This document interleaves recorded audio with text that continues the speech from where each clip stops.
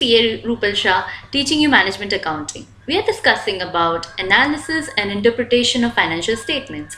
In the previous video, I have explained you the balance sheet format. This video will try to explain income statement format which will be suitable for analysis.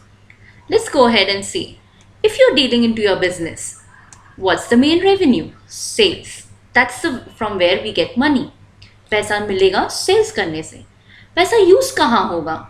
Either to give wages and salaries to your workers and employees, or you will have to spend on advertisements to promote your sales, or there will be some finance expenses like bank charges. And sometimes you go out of the routine and you may also have to face some loss by fire. This is just gist of how your business runs about. Let's go ahead and explain how the format will look like.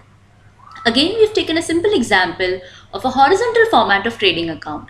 Let's see how this trading account items will be converted into the vertical income statement. As I told you, we will first start with the main revenue of the business, sales. Gross sales minus sales return will give you net sales. From this net sales, we will reduce cost of goods sold. How to calculate cost of goods sold? Opening stock plus purchases plus direct expenses minus closing stock. This should give us COGS amount. From the net sales, when I reduce cost of goods sold, what we get is gross profit. You can see here gross profit 12,000, which was the same in the horizontal format of trading account.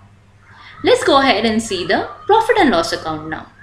So we continue with the same vertical income statement. From your gross profit, we will reduce operating expenses. What is operating expenses? Operating expenses are the business expenses which are incurred in the day-to-day business.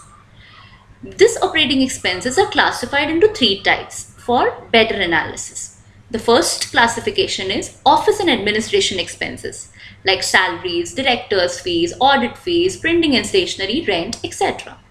Second is selling and distribution expenses like advertisement or any sales promotion activities. Third is finance expenses like bank charges or cash discount. Interest is also a finance expense, but we don't take it here. In the format, we show it separately so that we're able to find out the profit before interest and tax. How do we find out that profit?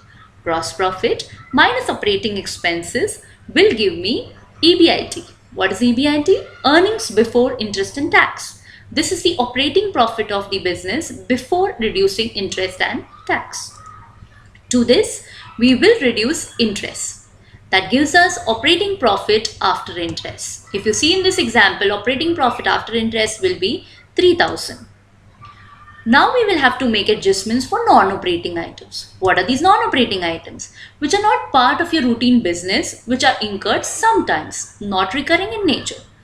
Add non-operating income like profit on sale of investments or fixed assets, less non-operating expenses like loss by fire, loss on sale of fixed asset, etc.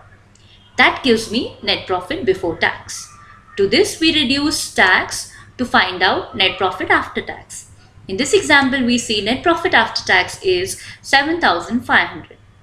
From this we will reduce appropriations like dividend or transfer to reserves. What we get finally is retained earnings. This retained earnings of 2,500 is same as the net profit seen in your P&L account. I hope you have understood the format of income statement. This format will be utilized in further videos where we will learn tools of analysis of comparative common size trend. I hope you like my video. If my video was useful to you, please don't forget to like, subscribe and share it to your friends. Thank you.